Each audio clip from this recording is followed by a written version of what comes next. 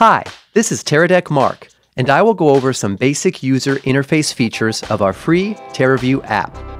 TeraView is designed to be a simple plug-and-play app to view the video stream from your TeraDeck devices.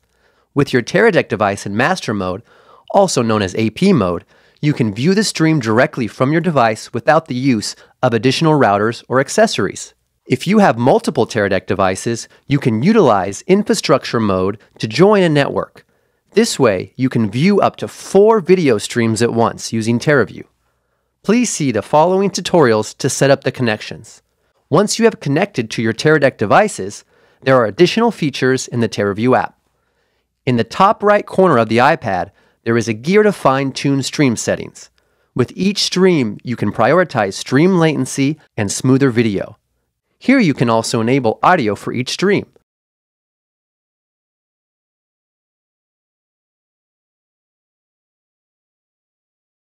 The Rotate tool is available only when there are multiple video streams playing at once. This cycles through different ways of organizing your video streams.